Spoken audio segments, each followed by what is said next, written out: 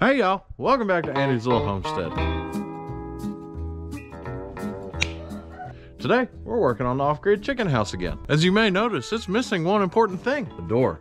We ain't got new door money, so I borrowed a door from behind my buddy's barn while he was out of town. We're gonna put it in right here today. Now most doors come pre-hung. They've got the threshold and they got the jambs and everything all put together, the hinges. You just kind of pop it into place, square it up and screw it down. My buddy Ricky wasn't kind enough to leave that kind of door unsupervised, so we're gonna custom build the threshold and the jambs and everything else in place and just take the slab and put it in. We're gonna do it without any fancy woodworking stuff because I ain't got any fancy woodworking stuff. Just some basics, we'll make it happen. The first thing that we gotta do is do a little prep work on our rough opening, so we'll do that.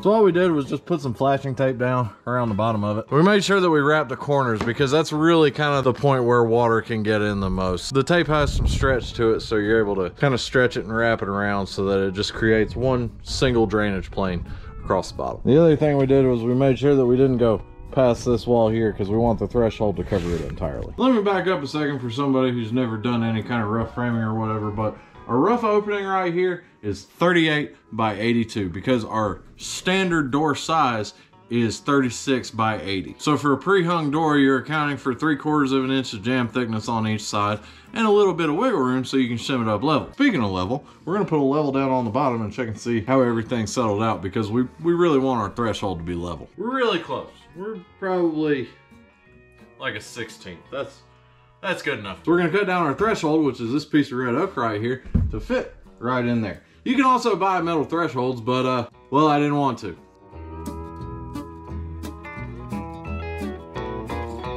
Measure twice, cut once is crap advice. Measure once and cut once. Be a man.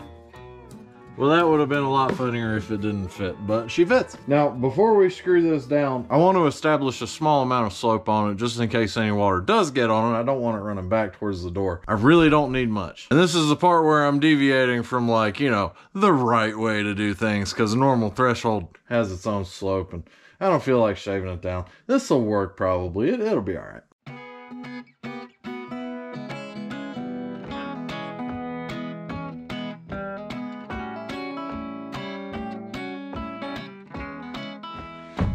Now that is what you call good enough for who it's for. So what I'm gonna do before I permanently set that threshold down, I'm gonna get my shims right exactly where I need them. And then I'm going to run 3 continuous beads of sealant underneath that. Water likes to find a way. So if it does get under there, it's not gonna end up keep going into the house.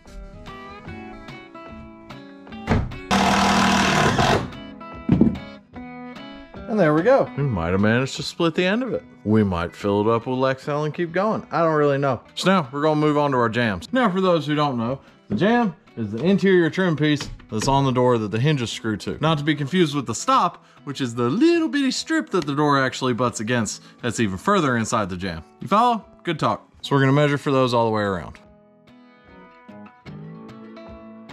All right, so as fate would have it, we're dead level here.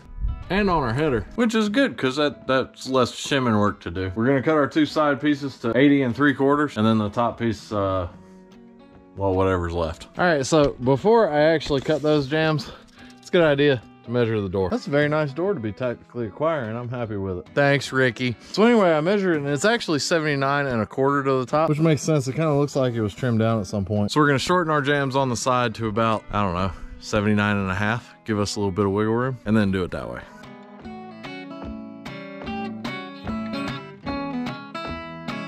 I should mention to y'all, I've never done this before. We're really just making it up as we go, but I think it's gonna work. I'm feeling good about it.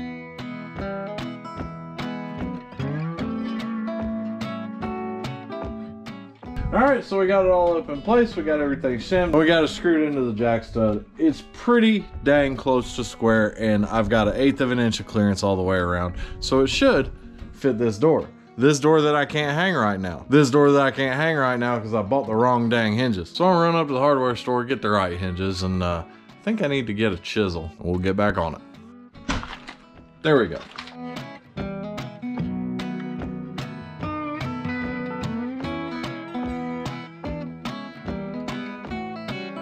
And now the nervous part, we gotta see if it fits in the hole we made over there.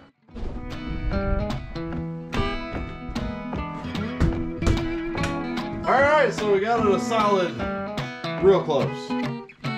That little gap at the top is no big deal because the door is going to sit against the stop on the outside. But we're a little tight down this edge. We should be able to pull that shim, kind of suck it in and make it work. All right, so since it's just the one jam there that was causing a problem, what I did was I went ahead and marked the hinges on the other side. We're going to chisel out where they go so that they stay kind of recessed into the jam. Then we can make our final adjustments on this side.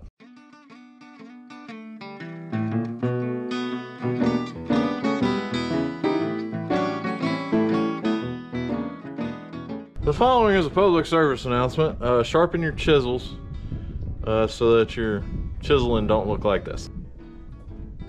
But it's fine, the chickens don't care. All right, so we missed it by that much, but we're really, really close. And I think everybody can agree, a little too tight's easier to work with than a little too loose. So I might beat this with a hammer or take a Sawzall to it, shave down the edges. I hadn't really figured it out yet. Did I mention I hadn't done this before? If I owned a sander, I could sand it, but I don't, so I can't.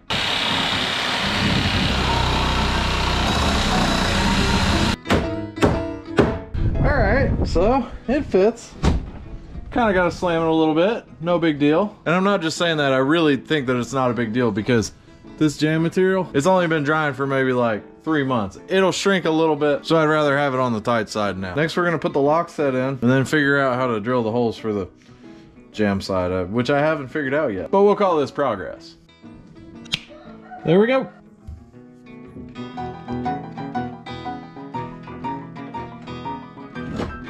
Yeah, I forgot a pencil today.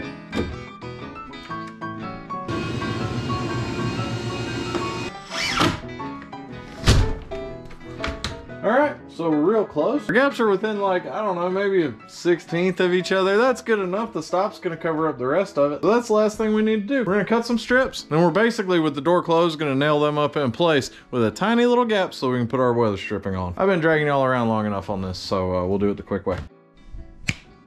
And there we go. So what I did was, with the door closed, I put the stop right up next to it and just gapped it like 1/8 of an inch because I knew my weather stripping was 1/4 of an inch and we wanted to compress on there. Now this is just the stick-on type. Normal weather stripping on a factory built door actually goes into a slot behind the stop there, but it's pretty sticky, so I think it'll work.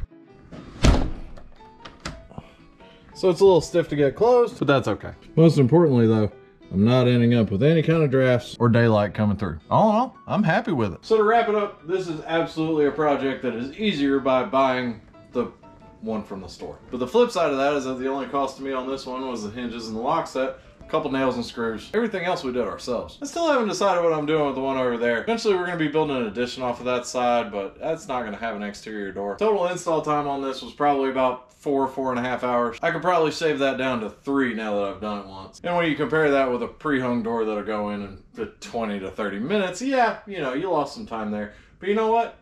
This is mine. Sometimes I feel like it's worth doing things that take a little bit longer for the sake of learning something along the way. And I'm happy with it. Metal threshold will be better. But talking to the chickens, they want a porch off of this side, so we're gonna have even less water contact with it. I ain't sweating it. As always, I hope y'all enjoyed and I hope you learned something. I love you, and God bless. If we were in California, I wouldn't even get prosecuted for stealing that door, so that's good. That'd be one less thing to worry about.